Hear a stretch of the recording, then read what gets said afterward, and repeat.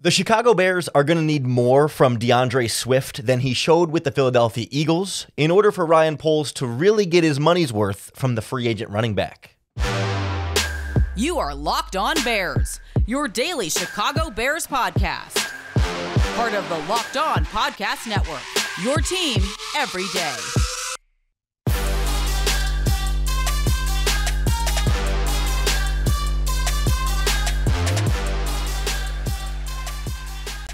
This is Locked On Bears, and I'm your host, Lauren Cox. I'm here to bring you your daily, in-depth Chicago Bears news and analysis. You can follow me on Twitter at CoxSports1, and you can follow the podcast at Locked On Bears on all of your favorite social media platforms, including the Locked On Bears YouTube channel, where you can keep up with all of our video podcasts as well. Thanks for making Locked On Bears your first listen today. We're part of the Locked On Podcast Network, your team every day. Today's episode is brought to you by FanDuel Sportsbook. Make every moment more. Right now, new customers get $200 in bonus bets with any winning $5 bet. Visit FanDuel.com/LockedOn to get started. On the show today, we will talk to the host of Locked On Eagles here on the Locked On Podcast Network, well, one of the two hosts, Louie DiBiase, about what we saw from DeAndre Swift this past season in Philadelphia. We'll learn how the Eagles used him, what he did well, what the Eagles could have done to get more out of him, and what we should then expect for him in this Chicago Bears backfield. We'll jump from there to kind of compare and contrast what we've seen from other recent Philadelphia Eagles running backs that had the same kind of success Swift did in Philadelphia and then left Philadelphia and maybe didn't have the same kind of situation. And we'll take a closer look at DeAndre Swift's contract and compare it to some of the other big name running backs that signed to get a sense of what kind of value the Bears did or didn't get in the free agent running back market. But I want to start with our Locked On Eagles local expert here to really get to know DeAndre Swift better from someone who watched every snap, every handoff, every catch, every play last season. Joining us now on Locked On Bears is Louie DiBiase, host of Locked On Eagles here on the Locked On Podcast Network. Louie, a couple of former Philadelphia Eagles coming to Chicago this offseason, but I want to focus in on DeAndre Swift. I know it was just 1 year in Philly, but how would you sort of evaluate the year he had? Yeah, I thought DeAndre Swift was good. Not great. I think the Eagles didn't tap into some of his potential, especially in the receiving game. I think that could be something that there's a higher ceiling for in Chicago with Caleb Williams in a new offense. But I think DeAndre Swift was he was an upgrade over what Miles Sanders was in 2022, over 1,000 yards, showed explosiveness. He was a weapon down the field as well. Some clutchness in the fourth quarter, had over 1,000 yards, as I mentioned. But I will say, I think there were some moments where there was meat left on the bones. The Eagles had one of the best offensive lines in football last year, and I think if the hole wasn't wide open, DeAndre Swift sometimes struggled to get yards above what was expected of him. He only did have those 2 100-yard games early in the year. But overall, I thought Swift was a good player, and I think he could be even better in Chicago. I think Brian Johnson, the Eagles' former offensive coordinator, just did not really use him in a very creative way. Yeah, I was going to ask about that. You mentioned could have used him more as a receiver, as a career high receiving yards, career low receiving yards. Like why was he able to be so productive in the ground game, but then they couldn't find other ways to get more productive out of him? Honestly, I was as confused as anybody because in the summer, there were a lot of headlines like DeAndre Swift is one of not just the best players overall in this roster when it comes to explosiveness, in the middle of the field as a running back, but just his overall natural hands. Like they were saying he caught the football like a receiver in training camp. So that was an area that Miles Sanders, outside of his rookie year in 2019, really wasn't able to help the Eagles with. It's why Kenneth Gainwell had such a big role in 2-minute drills and on third down. With DeAndre Swift, we thought, okay, here's a do-it-all weapon that you can play on all 3 downs. And then the Eagles just really didn't use him in that way. I think Jalen Hurts at times hasn't really gotten a running back involved in the passing game. But Lauren, I think it also just was a lack of creativity. You didn't see a lot of, trying to get him mismatched with a linebacker. The Eagles were the worst team in the league when it comes to utilizing pre-snap motion. So they didn't really use him in the backfield and get him in the slot on a slower linebacker or safety. It was really just check downs or bust. So I think it was just a lack of creativity utilizing that ability in the middle of the field and down the sidelines. So the Eagles make some coaching staff changes and a new offensive coordinator comes in. So why not run it back with DeAndre Swift? Why not try and keep him for longer? I mean, I know his contract was coming up, but why let him walk and then go out and sign Saquon Barkley to such a big deal? Yeah, I think Howie Roseman was looking at a way to just kind of stand above he says all the time he wants to zig when the rest of the league zags. And I think he saw a market inefficiency at running back where, sure, he could have got DeAndre Swift back at a cheaper price, but he probably said, I can get an even better receiving weapon, an overall better talent, Saquon Barkley, for not much more money. Like $12 million for a running back is a lot for 3 years. Howie Roseman normally does not pay running backs multi-year contract extensions. But when you look at compared to other positions like what Gabriel Davis got in Jacksonville or Darnell Mooney in Atlanta, I think he just realized he could get a top-tier talent. Saquon Barkley, there's only probably one or two other running backs that are as complete as him when it comes to his overall skill set.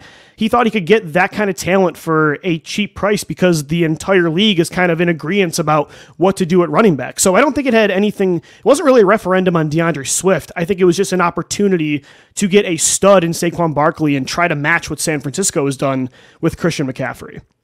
You touched on this a little bit earlier, but when it comes to the rushing success of Swift this past season, how much of that do you put on the Eagles having a consistently good offensive line for years and years versus Swift being able to create bigger plays for himself beyond what the blocking allowed? Yeah, I think the first half of the year, you look at the Minnesota game, the Tampa Bay game, week 2 and 3, Chicago fans, those are the games to go look at what DeAndre Swift can be when it comes to his overall potential. Like, he was creative. He can cut on a dime. He's extremely fast. He's, to me, a better overall athlete than Miles Sanders. So when it comes to creating and getting yards above expected, that's not something DeAndre Swift just doesn't have in his arsenal, right? He's not a plotting running back like, a guy that the Eagles and Bears both had, a Jordan Howard back in the day. That's not his kind of talent. But I will say in the second half of the year, he struggled to break tackles. I think his vision struggled at times because this run game, the offensive line was opening holes. So I think it was an inconsistent year, but again, DeAndre Swift, he's not going to be, I think he's a very good featured back in a committee-like approach, but I don't think at the same time, realistically, he's Christian McCaffrey or Saquon Barkley. I think you know what you're getting with Swift. Where would you rate him in terms of like the spectrum of running backs when it comes to speed, right? Like, obviously he's not a slow back, but maybe not the fastest back in the NFL. Like, and how do you sort of characterize long speed versus short area quickness with Swift? I think he has very good short area explosiveness. His long range speed, I don't think it's bad. I think it would be second tier. When you do look at his receiving ability, again, explosiveness and speed is a big part of why he should be a much better receiver in Chicago than he was in Philadelphia. So that is something you're getting. Like, again, DeAndre Swift isn't somebody that last year was physical, broke a lot of tackles. Much of the red zone inefficiency was a lot because the Eagles were just using the brotherly shove with Jalen Hurts. But in the red zone, like, he's not going to be that featured workhorse guy, like within 5 yards. They honestly even used Kenneth Gainwell more in that area. But speed is something you're absolutely getting. And he also, as I mentioned, with his receiving ability, he has very natural hands, not just for a running back, but just overall as an offensive playmaker. So that's one thing you're going to get. I think you're going to get chunk yardage, big plays in 2024 with the Bears. How about pass protection? I mean, I know that's something that's hard to like characterize, but like, he's back there next to Jalen Hurts. Is it like we're scared of who he has to block, or is it like, no, it should be pretty fine, or like, no, he's actually really great there? Like, where would you kind of categorize him? Yeah, that's a good question. I actually think that's a part of why the Eagles wanted to bring in Saquon Barkley. Saquon Barkley is a very good run blocking, or I should say pass blocking running back. DeAndre Swift, he wasn't terrible in that way. I don't think they said we cannot have this guy out here for obvious passing downs where he has to protect Jalen Hurts.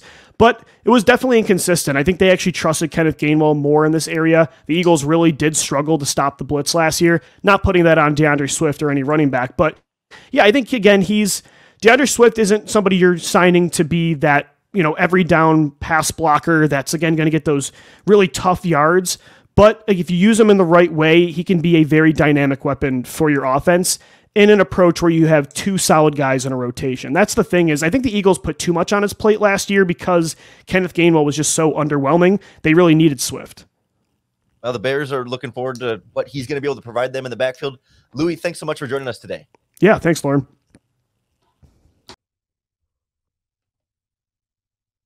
This episode of Locked On Bears is brought to you by our friends at BetterHelp. BetterHelp provides online therapy that can be super beneficial for your mental health. Online therapy is a really important part of my own personal mental health regimen, and I cannot recommend BetterHelp enough.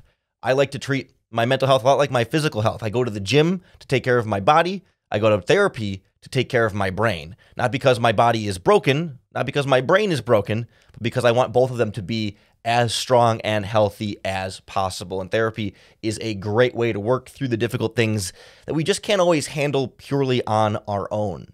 So if you've been thinking about starting therapy, give BetterHelp a try. It's entirely online, it's flexible, convenient, and suited to your schedule. You just fill out a brief questionnaire, and then they'll match you with a licensed therapist.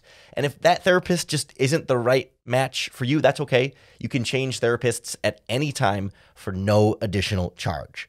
Learn to make time for what makes you happy with BetterHelp. Visit betterhelp.com/lockedon to get 10% off your first month. That's BetterHelp, HELP.com/lockedon. So DeAndre Swift had a good season from the Philadelphia Eagles, and our thanks to Louie DiBiase for helping us break that down. But it felt like there was some meat on the bone still there, and it felt like there was more the Eagles could have done, and there was more DeAndre Swift could have done. And I can't help but feel like the Bears are going to need more from DeAndre Swift in order to really make this 3-year, $24 million contract really feel like a really good, sound investment from the Chicago Bears. We reacted to the trade right away when it first happened. We talked about how, okay, maybe running back's not the ideal use of that salary cap space. And I want to go into the specifics of DeAndre Swift's contract here in just a little bit. But if that running back can really play well and play up to the level of that contract, then it can become worth it. And it's kind of a question of, how you reach that level and what that level looks like and how you sort of evaluate production versus, the price that you're paying for it. Because certainly right now in terms of per year average, DeAndre Swift is in the top 10 among running backs. I'm trying to count quick. I think he's like 8th or 9th. He's tied with Derrick Henry in terms of the per year average on the contract he got this season. So doesn't mean that DeAndre Swift has to be Derrick Henry exactly, but you'd like to see a Derrick Henry level impact from DeAndre Swift. And you look at the box scores from last season, 1,050 yards, 5 touchdowns, another couple hundred yards in the passing game. That can be a major high impact running back in the Chicago Bears offense. But like Louie was saying, you want to get him even more involved in the passing game than what the Eagles were able to do. And honestly, I want to see DeAndre Swift be able to squeeze more out of what the Chicago Bears offensive line gives him and what the Philadelphia Eagles offensive line gave him. Because as we saw him go from a rotational player in Detroit the first couple of seasons to being the lead back in Philadelphia this past season, his yards per carry did go down a little bit. He was a little bit less efficient as you increase the volume. And I think his missed tackle numbers were fairly steady, but didn't necessarily take that sort of leap forward that you would have wanted to see. Okay, you go from being a guy who's pretty good at it and then remained a guy who's pretty good at it, which is fine. But now you're getting the $8 million a year contract. Now you're not the rookie running back contract anymore. You're a guy that's going to be relied upon to be that true lead back in this Bears offense, knowing that you've got Roschon Johnson and Khalil Herbert that can be part of the rotation there. But you're paying Swift like a guy who's going to be a top 10 running back in the NFL this season. And as impressive as 1,000 yards and another couple hundred receiving yards is, I don't think of that as, in a vacuum, a top 10 NFL running back. You know what I mean? That you need to be a difference maker, a game changer. And I want to see more of that. And we have this kind of, I don't want to call it a red flag is too strong of a word, but there's kind of this hovering elephant in the room here with DeAndre Swift leaving the Eagles, with what happened last season with Miles Sanders leaving the Eagles, where Miles Sanders in the last year of his rookie contract, year 4 for them, he had his best season, much like DeAndre Swift. Went from being a 700-800 yard guy to being starting all 17 games or playing in all 17 games, starting 15, and having 1,200 yards and 11 touchdowns, and really being that big lead back. Signs with the Carolina Panthers in free agency, has a very down year. Now, obviously, the Carolina Panthers as a whole had a very down year, and that was not an offense where anyone was having any kind of success. So I don't think the jury is out on Miles Sanders still being good, but there's this feeling of okay, he was really good in a really good Eagles offense, and you take him out of the infrastructure of a really productive Eagles offense, and he's not as good when he's not getting all that help from the offensive line and from Jalen Hurts being a rushing threat and from the passing game being such a threat. But when all the attention was on Miles Sanders in Carolina's backfield, he wasn't able to be as productive. And there's a fear that you take DeAndre Swift out of the Eagles' infrastructure and he's not going to be able to be as productive. Now, the Bears have a much better infrastructure that he's coming into than what Miles Sanders went into Carolina. And Miles Sanders and DeAndre Swift are two totally different running backs. But there is this idea of like, okay, how much is the running back and how much is the supporting cast? And in Philadelphia, the supporting cast has allowed multiple running backs to come in there and have big individually productive seasons.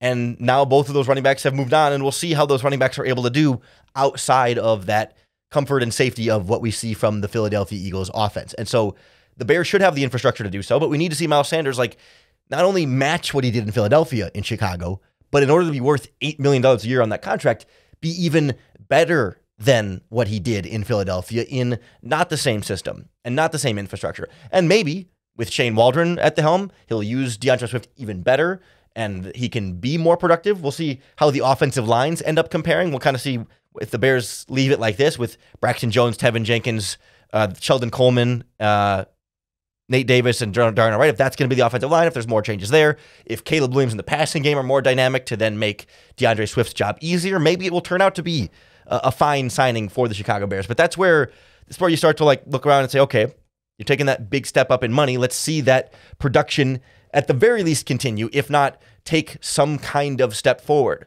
Like you signed DeAndre Swift so that the Bears can have a great rushing attack to make life easier on Caleb Williams, to help a rookie quarterback be able to rely on that back in the backfield. When you also then have Khalil Herbert and Roschon Johnson, because that's also kind of the measuring stick that he's going to be held to. Not only are we going to say, okay, DeAndre Swift has to be as good and better than what he did in Philadelphia, but it's also got to compare to what the Bears had last year in this backfield as a combination. Like he needs to be a clear upgrade over the Bears rushing attack last year. And obviously Justin Fields was the Bears leading rusher last season. He's out of the picture. So we're not measuring like the Bears total team rushing yards here. The Bears as a team, we're second in the NFL in rushing yards. You're going to lose something by not having Justin Fields. And obviously if DeAndre Swift is getting the lion's share of the carry, or let's say the Bears share of the carry, so we don't have to use that expression for an NFC North team, then Khalil Herbert's going to see the ball less and have fewer yards.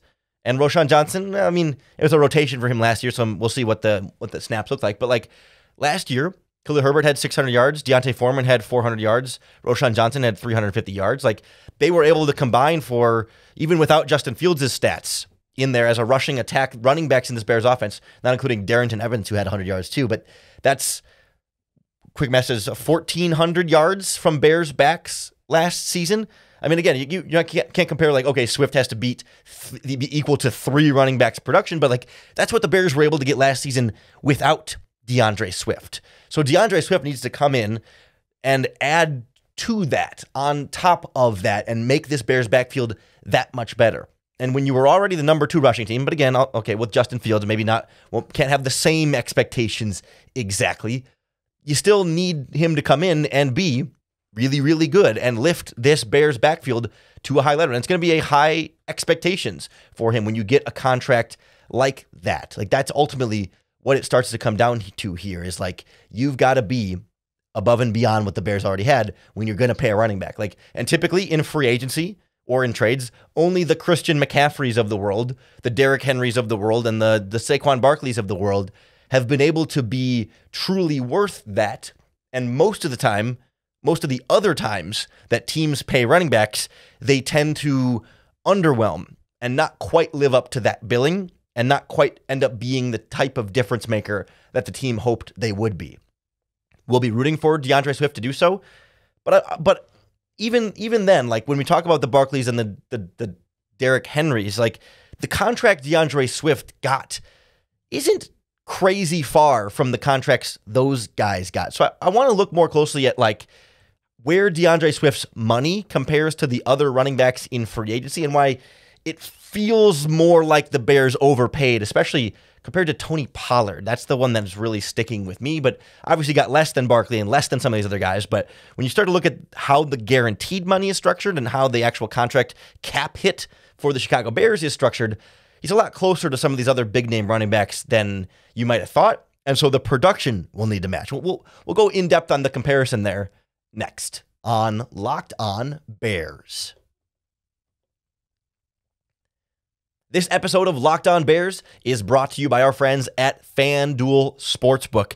Is your bracket busted already? Don't worry about it, because FanDuel will let you keep betting on all of every game of the tournament, no matter how good or bad your bracket looks. So whether you're betting on more big upsets or riding a number one seed, it's time to go dancing on America's number one sportsbook.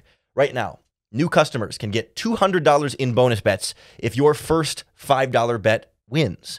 So you bet $5 on anything. It doesn't have to be March Madness. It could be NFL draft prop bet or baseball season or anything. $5 bet. If your bet wins, not only do you get the winnings for your $5 bet, it could be the biggest favorite in all of the sports betting that day. You get those winnings for that $5 bet, plus FanDuel adds an extra $200 in bonus bets in your account that you can use on anything. Point spreads, money lines. You can even pick who's going to win it all. So to get your $200 in bonus bets, visit FanDuel.com/lockedon and bet on college hoops till they cut down the nets. The Chicago Bears were quick to the market with DeAndre Swift. He was one of the first running backs signed, if not the first running back signed. I don't have the exact timeline there, but he signed before Saquon Barkley. He signed before Josh Jacobs. He signed well before Derrick Henry. I believe he signed before Tony Pollard and a lot of the other running backs that ended up hitting the market this season. And with that, there's an advantage for Ryan Poles, can make sure he goes out and gets his guy. If he really believes in DeAndre Swift, then he doesn't have to wait and see what other contracts those guys are going to get. And then, okay, if somebody else gets a big contract, Swift will say, well, I want a contract at least as big as that, if not bigger than that. And then all of a sudden you have to end up paying him more. But if you get there first, you just have to give him an offer he's okay with and accepts. And that's where you can run into trouble if you overshoot it a little bit and misread the market, or you can really be smart by getting first to the market and getting a discount on a guy that maybe if he had waited longer would have gotten more money. And so when you look at DeAndre Swift's contract, like obviously you see 3 years, $24 million. I think it's like 15 some odd million, 16 guaranteed. I think it's 16 guaranteed. Okay, the Bears can afford that. The Bears were in a position to afford that. It didn't preclude them from signing other players they liked or trading for Keenan Allen, for example. But you start to look at some of the other running back contracts that were signed and the way they were structured, because 3 years, $24 million does not just mean you get $8 million the first year, $8 million the second year, and $8 million the third year, and that's your 3-year, $24 million contract. There's a lot more creative structuring in how those contracts come together, and other teams did creative contract structuring in other contracts that were even bigger than what DeAndre Swift got, and you start to compare them a little bit, and you can't equate or say like, okay, this contract is better than that contract because they're not the same players. But when you look dollars to dollars next to each other, you can kind of see like, you can evaluate for yourself whether or not the Bears made the right deal here with DeAndre Swift. So this year, 2024, DeAndre Swift will cost the Bears $5.8 million against the salary cap. Next year, he'll cost them $9.3 million against the salary cap. And both of those years are more or less fully guaranteed. And then year 3, it's about $8 million left on that, and that's not guaranteed at all. So the Bears could cut him after year 2 and only pay about $1 million in dead money and save, $7 or $8 million against the cap before year 3. So it's a 2-year deal, 6 in the first year, 9 in the second year. You compare that to, Saquon Barkley got the really big contract of the running back group, 3 years worth $37.75 million. They structured it so year 1, he's only costing them $4 million. So the Eagles will pay Saquon Barkley less this year than the Bears will pay DeAndre Swift this year. Now, next year, that jumps up quite a bit. They've backloaded Saquon Barkley's contract. Next year, it'll cost them $13.5 million. But over the first 2 years of Saquon Barkley's contract, they're going to pay him $17.5 million. Over the first 2 years of DeAndre Swift's contract, the Bears are going to pay him about $16 million. So over the first 2 years of the contract, Barkley's only getting $1 more million from the Eagles than what DeAndre Swift is getting from the Chicago Bears. Really almost about the same price. And then year 3, his number's pretty high, and if they wanted to cut him after 2 years, they would have some dead money. So they're more or less locked into him for 3 years instead of 2. But over the first 2 years of that contract, pretty cheap, pretty affordable compared to DeAndre Swift, who I don't think anyone's going to come here and argue that Swift is better than Barkley. You might prefer Swift at this price to Barkley at that total price, but like for the first 2 years, it's about the same. Year 3 is a little bit more, and you're going to pay a little bit more for Barkley at that point, but you're paying for, in theory, a better running back, and that's why Barkley gets more than that. Or you compare it to Josh Jacobs. Like, Josh Jacobs is getting a little less this year, a little bit more next year. Josh Jacobs from the Green Bay Packers signing a 4-year, $48 million contract, but in that contract, only, I think not a ton of guaranteed money. I'm looking for the signing bonus was $12.5 million plus like a roster bonus in there. I don't have the total guaranteed money in front of me. I'm not seeing it readily available on my screen. But the point being, like, same kind of structure, right? 2 years, and then after that, they could get out of it for about $6 million in dead cap. Year 1, $5 million. Year 2, $11 million. So over the first 2 years of the contract, Jacobs and Swift are paying about the same amount of money. Like, it's about 16 for Josh Jacobs and 15 for DeAndre Swift over the first 2 years. Like, about $1 million difference there, $2 million difference with Saquon Barkley, a little bit more dead money after that if you were going to cut him. But, you start to structure like, okay, how much better and how do you compare DeAndre Swift to Josh Jacobs as players? Like, the one for me that's hardest is Tony Pollard, because Tony Pollard is getting less overall than DeAndre Swift. Tony Pollard got a 3-year, $22 million contract from the Tennessee Titans.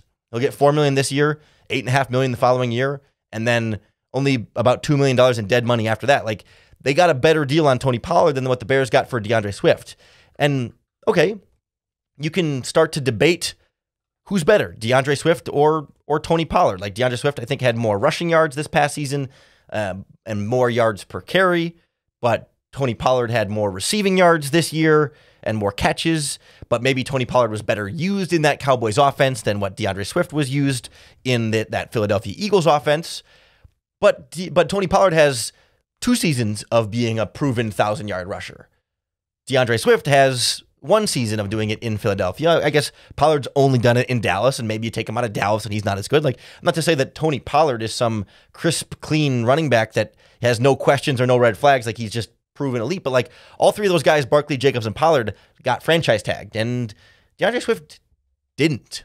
DeAndre Swift was available, and the Eagles said, we'll let him go, and the Bears certainly jumped right on that, but I just can't help but look around and say, okay, like, Pollard came cheaper, and I'm not here to say, like, definitively, like, Pollard is so much better than Swift, or even that Swift is so much better than Pollard. Like, I think those players are not terribly far apart in my brain. Like, maybe you rate one higher than the other, and to me, it's not as important who you like better, but it's more important, like, whoever you like better, how far apart are they? And Pollard came for less money. And then guys like Josh Jacobs and Saquon Barkley got more money, but not astronomically more money and not astronomically more guaranteed money. And if they weren't that much more money, how much better do you think Josh Jacobs and Saquon Barkley are than DeAndre Swift? Like, again, we can kind of nitpick here. Like, I think Barkley is pretty clearly head and shoulders above all those other guys, and he got paid pretty clearly head and shoulders above those guys. But, like, you can have the Josh Jacobs, DeAndre Swift debate. I think personally, I think Josh Jacobs is the better running back. How much better? We can start to have that conversation, but, like, he is the better running back, and Packers are paying him $1 more million over the next 2 years, and Saquon Barkley is getting $2 more million over the next 2 years than DeAndre Swift. Like, that's where it becomes challenging for me, where it's like, that's not me advocating, oh, the Bears should have paid Barkley instead, or, oh, the Bears should have paid Josh Jacobs instead. I mean, we could have that discussion, but, like, it kind of feels like Swift set the market, and then Jacobs and Barkley said, oh, well, I mean, I guess we'll kind of base it around there, and if the Bears had waited, could they have gotten Swift for less? Or maybe Swift signs with somebody else for the same price, and we look at them and say, oh, they might have overpaid for DeAndre Swift. Like, the Pollard one is the one that is just the hardest for me, because I really don't think there's a huge gulf between Swift and Pollard got less and is structured more friendly, and just in general, like, feels like the better running back contract for a comparable player. You could say, okay, Jacobs and Barkley are better players, and they got a little bit more money, and that's fine, and the Bears didn't get particularly out of position there compared to how those contracts are structured. I'm good there. It's the Pollard one that I'm having a little bit of trouble, like, letting go of and being fully comfortable with. But again, we're going to give DeAndre Swift every chance to be everything the Bears wanted at running back and more. Like, he can be a dynamic receiver out of the backfield. He can be a dynamic runner, and he can be the perfect pair for Caleb Williams. Absolutely, we're going to give him every opportunity to do so.